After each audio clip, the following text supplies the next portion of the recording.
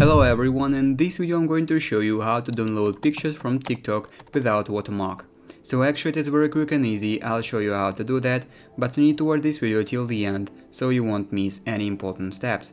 So first of all we need to open TikTok, and here we need to find a video or a photo that we want to download without Watermark. So for example, I want to download my own photo without Watermark, so I need to copy the link to this video.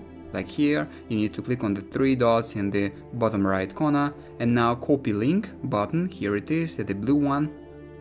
When the link to the video where you want to download pictures is copied, we need to close TikTok and then open our browser that we are using on our device, so in my case it will be Safari.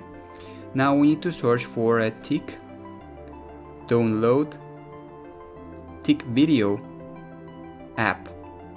So you need to, there is a typo, so tick video app and then search for it, and the first website is what we need, tickvideo.app, so click on it, and now as you can see here, you need to click consent, and then here you need to paste the link to the video where you want to download pictures. So simply click paste and then click download. It will load the information about this video.